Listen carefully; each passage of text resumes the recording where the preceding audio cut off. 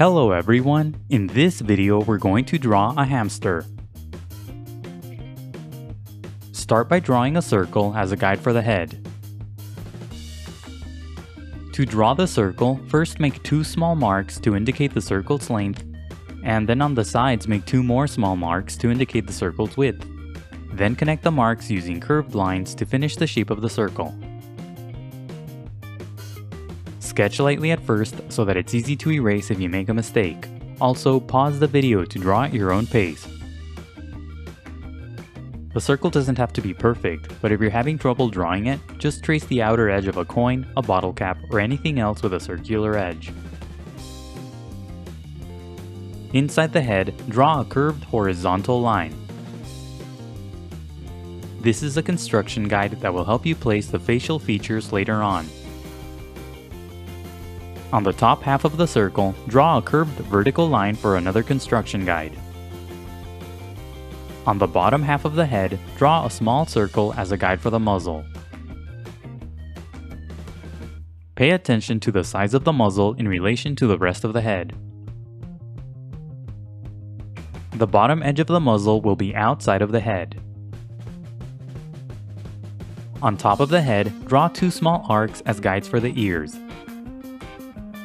The ear on the right should be smaller because the head is slightly turned. Pay attention to the placement of the ears on top of the head. Under the head, draw a big circle as a guide for the body. Use the small marks method to draw this circle too. First, make a few small marks to indicate the sides of the circle, and then connect the marks using curved lines to finish the shape of the circle. This circle should be about twice the size of the head circle. Don't overlap the head as you draw this circle. Draw this circle slightly off to the left side.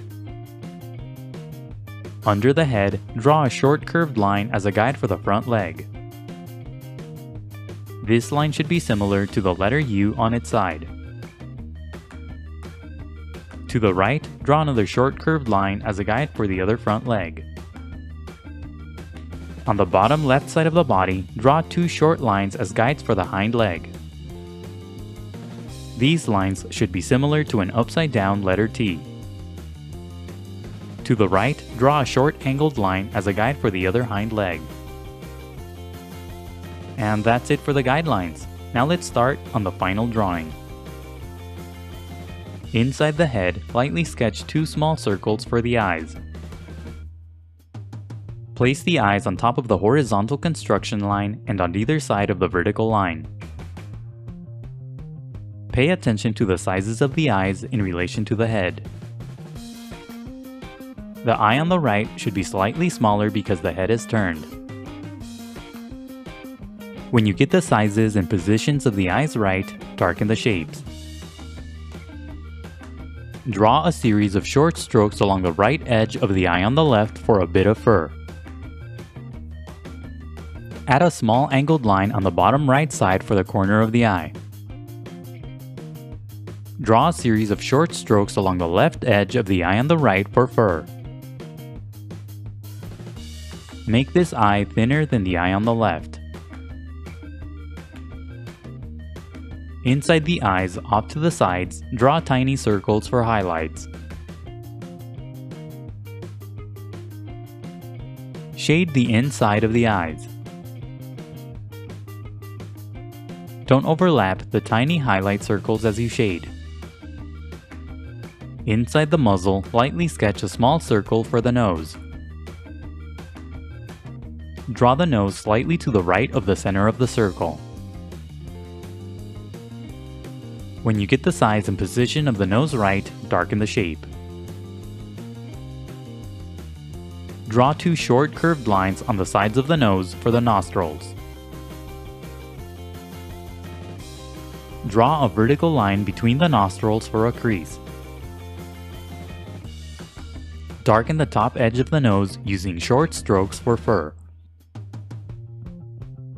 Under the nose, draw a line that curves to the left for the first part of the mouth. Sketch lightly at first and only darken the lines when you get the shape right. To the right, draw another short curved line to finish the other side of the mouth. Use short strokes as you darken the lines for a furry texture. Under the mouth, draw a curved line that's made up of short strokes for the furry chin. Follow the path of the initial circle as you draw the chin. Add a few more lines inside the shape to finish the mouth. Draw a couple of curved lines on the sides of the mouth for the rest of the muzzle. Follow the basic path of the initial circle as you draw these lines. Draw a few short strokes above the nose for the top part of the muzzle. The muzzle should fit inside the shape of the initial circle. Darken the arc on the top left side of the head to create the first ear. Add a few short strokes on the bottom right side for the furry base of the ear. Inside the shape, draw a short line for the ear's opening. Use the arc on the right as a guide to draw the other ear the same way. Draw a few short strokes at the bottom for the furry base of the ear.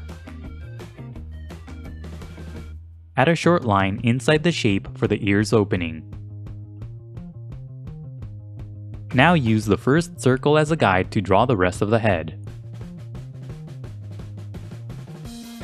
Draw a series of short strokes along the basic path of the circle to create the furry shape of the head. On the right side, draw the edge of the head close to the eye. Make the bottom part of the head wider than the initial circle to create the big cheeks. Use a series of short strokes as you draw these shapes for a furry texture. Add a few more short strokes inside the head to emphasize the furry texture. Use the arc that's under the head on the left side as a guide to draw the first leg. Lightly sketch a series of small, thin, pointy shapes along the right edge of the guide for the toes. Pay attention to how small the toes are in relation to the guide. Make the toes smaller the farther down they are. When you get the shapes right, darken the lines. Make the tips of the toes pointy for the nails. Darken the top part of the guide using short curved lines for the top edge of the leg. Draw a series of short strokes along the bottom to finish the shape of the leg. Use the arc on the right as a guide to draw the other front leg the same way. First, lightly sketch thin pointy shapes along the guideline for the toes. Make the toes small. When you get the shapes right, darken the lines. Darken the arc to create the rest of the leg. Use short strokes to create a furry texture. Draw a couple of curved lines between the feet to create a seed for the hamster to eat. Use the lines on the bottom left side of the body as guides to draw the first hind leg.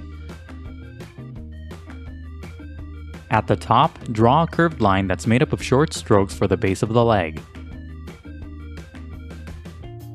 Sketch lightly at first and only darken the lines when you get the shapes right. Draw the bottom part of the leg and toes around the guideline. Draw the toes using short curved lines. Use circular shapes as you draw the toes because they're pointing toward the viewer. Use the angled line on the right as a guide to draw the other hind leg the same way. Draw the shape of the leg around the guideline. Draw the toes on the right using long, thin shapes. These toes should be longer because they're pointing to the right. Use the big circle as a guide to draw the rest of the body. Make the top part of the body slightly taller than the initial circle. Draw a series of short strokes along the basic path of the guide to create the furry shape of the body. Add a few more short strokes inside the shape to emphasize the furry texture. Now erase the initial guidelines. The next few steps are sped up so that the video isn't too long. Don't worry about erasing all of the guidelines, it's okay if you leave some behind. Redraw any of the final lines that you may have accidentally erased. Now shade your drawing.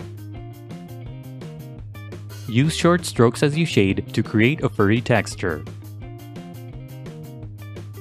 Add the strokes going in the direction of the fur. On the head, the strokes radiate outward from the nose. Shade lightly at first and gradually build up to darker values. For light values, push down very lightly on your pencil, then push down harder for darker values. Hamsters can have different coat patterns, so you can shade yours differently if you'd like. If you have a pet hamster, try to duplicate its coat pattern on your drawing. For this pattern, use a dark value on top of the head and the back and a light value on the bottom half of the head and the underside of the body. As you shade, separate each stroke a bit so that the white of the paper comes through and creates a more furry texture. Use a slightly darker value throughout the body to create some shadows.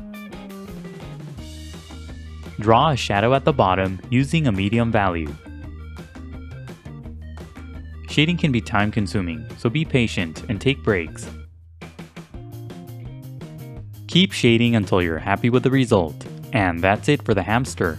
Don't forget to pause the video to draw at your own pace. Also, please visit howtodrawanimals.com where every step of this tutorial is broken down into an individual image. That's how, and then the number 2, then drawanimals.com. If you'd like to support my channel, please consider buying my books on Amazon. I'll leave a link in the description below. And if you enjoyed the video, please leave a like, a comment, and subscribe for more videos in the future. Thank you for watching, and until next time, keep drawing.